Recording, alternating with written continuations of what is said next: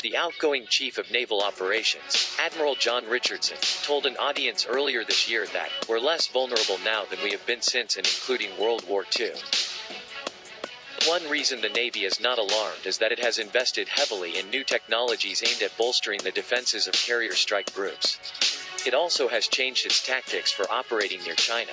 But the biggest reason for confidence about the future resides in the difficulties China would face in trying to find and track U.S. carriers. Large deck, nuclear-powered aircraft carriers of the type the U.S. Navy operates seem like they would be easy to target. They are over 1,000 feet long, they are 25 decks high, and they are made of steel that reflects radar signals. They have distinctive optical, infrared, and radio frequency signatures. So what can be so hard about targeting them, using the extensive arsenal of anti-ship missiles that China has accumulated? Well, for starters, there are the huge distances within which carriers operating in the Western Pacific can hide. The South China Sea alone measures 1.4 million square miles and is only one of 4 marginal seas from which carrier air wings could launch attacks against China. If a carrier is conducting sea control operations, keeping the sea lanes open to key allies such as Japan, it will likely be beyond the first island chain that parallels the Chinese coast, and thus able to hide in the vastness of the Western Pacific. It is hard to find anything in millions of square miles of open ocean, and in the case of U.S. carriers, the target will be moving constantly. Nuclear power makes that possible. U.S. carriers essentially have unlimited range. If China's military actually sights a carrier, it will not be where it was seen by the time weapons arrive. At 35 miles per hour, the carriers can be anywhere in an area measuring over 700 square miles within 30 minutes. That area grows to over 6,000 square miles after 90 minutes, which is the more likely time elapsed between detecting a carrier and launching a missile from the Chinese mainland. But let's back up for a moment and consider the multiple hurdles that Chinese attackers would need to overcome to successfully target a carrier.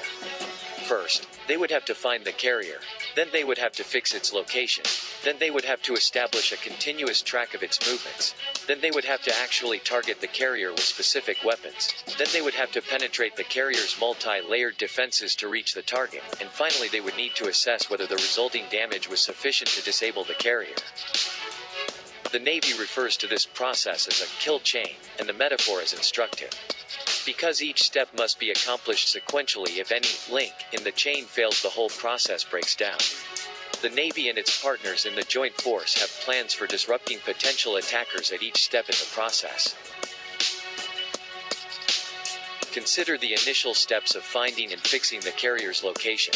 China has several options. First, it could use the over-the-horizon radar located on land. These powerful radars monitor vast swaths of the ocean by bouncing their radar signals off the ionosphere. The energy will reflect downward, and once it reaches the surface, generate indications of anomalies that return to the original site of transmission via the same path. China has at least 2 huge radars that can do this, but their utility is modest. First, they must operate at long wavelengths that generate relatively little information in order to bounce off the ionosphere rather than passing through it. Second, at each bounce to and from the target, much energy is lost. Third, the resulting picture of surveilled areas is of such low resolution that the radar cannot establish a target track even if it detects a carrier. Finally, the radar itself is a large, fixed object subject to preemption at the onset of war. The second option China has is reconnaissance satellites. It has orbited dozens, some resembling the electronic listening satellites the U.S. Navy uses to monitor oceans, others employing optical sensors and synthetic aperture radar. But to obtain targeting quality information, the satellites must be placed in low Earth orbit about 660 miles above the Earth's surface. At that elevation they are traveling at a rate of roughly 16,000 miles per hour, which means they quickly disappear over the horizon, not to return for more than an hour.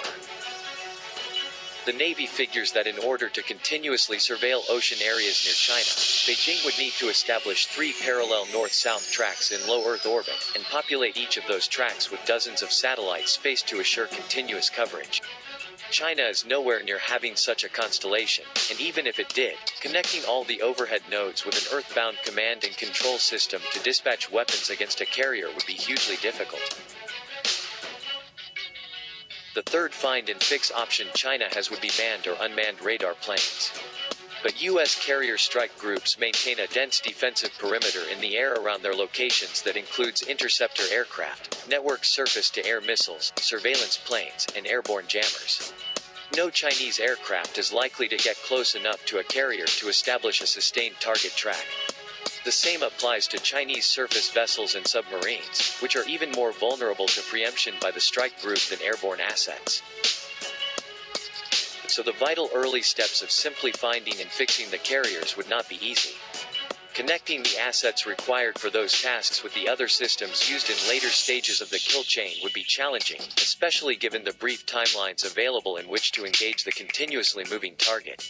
Any weapons dispatched against the intended target would need to negotiate multiple layers of active and passive defenses, including electronic countermeasures and, in the future, beam weapons. Some observers have stressed the danger posed by China's recent deployment of anti-ship ballistic missiles with maneuvering warheads.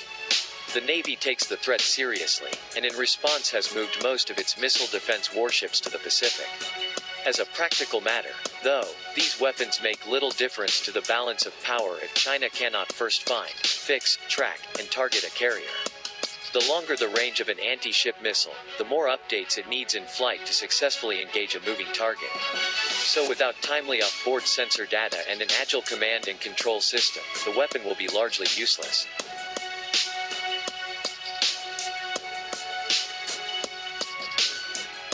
This generalization applies whether the attacking weapon is purely ballistic or a hypersonic glide vehicle. If the location of the target vessel is not known in a timely and fairly precise fashion, then the munition is unlikely to strike its target.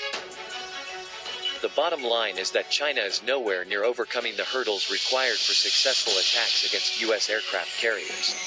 Whether those carriers are engaged in projecting air power ashore or maintaining control of sea